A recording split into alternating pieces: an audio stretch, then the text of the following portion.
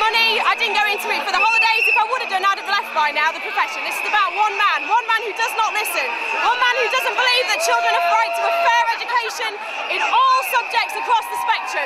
He thinks that they should be robots who are only able to produce facts and figures. And I'm not in education for that, and that's why he's got to go. It's about one man, Michael Gove. He's got to go. This is the first time I've ever been on strike.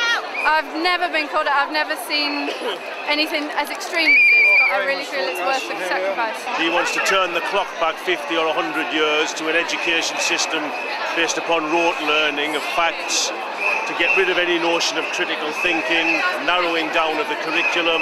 The war that the Secretary of State is waging against education, against teachers, against our young people, based on ideology, not based on evidence, not based on research, not based on proper fact, not based on consultation. Free schools are entitled to employ who they like. And it could be anybody who may know their subject but isn't going to know about children or education, and that's hugely important. I think teachers should be qualified. I think every child deserves the right to a teacher who's been trained and who knows what they're doing and has time to prepare good learning for them, and I think the cuts that the government are putting in aren't going to allow that. Get Gove out! Get Gove out! Get Gove out! Get Gove out!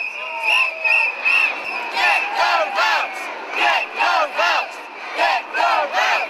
Get Gove out! There are lots of hours involved with teaching.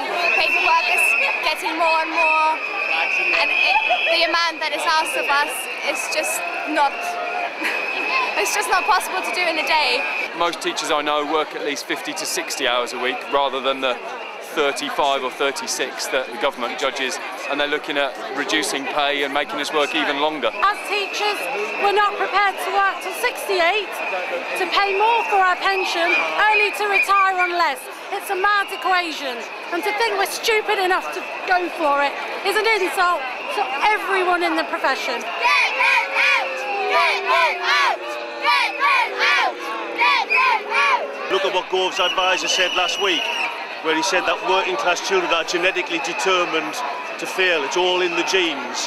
We don't believe in that. We believe that education offers a way for every child to develop, but it's part and parcel of his vision of the world, and that's why I think we would be in favour of uniting with every group of workers who are fighting the same enemy. And the TUC in September said it was going to look at having a coordinated day of protest, to strike right across the public sector midweek. That will be an excellent thing to happen. We're fighting the same fight from different sectors, but with the same point of view. It's a government who's pro big business, big money, as opposed to working class people, working class families.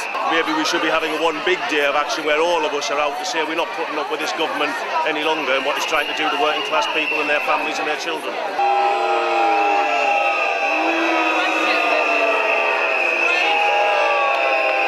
We're from PCS inside sanctuary buildings, and like the rest of our national union, we are supporting the strike by teachers today.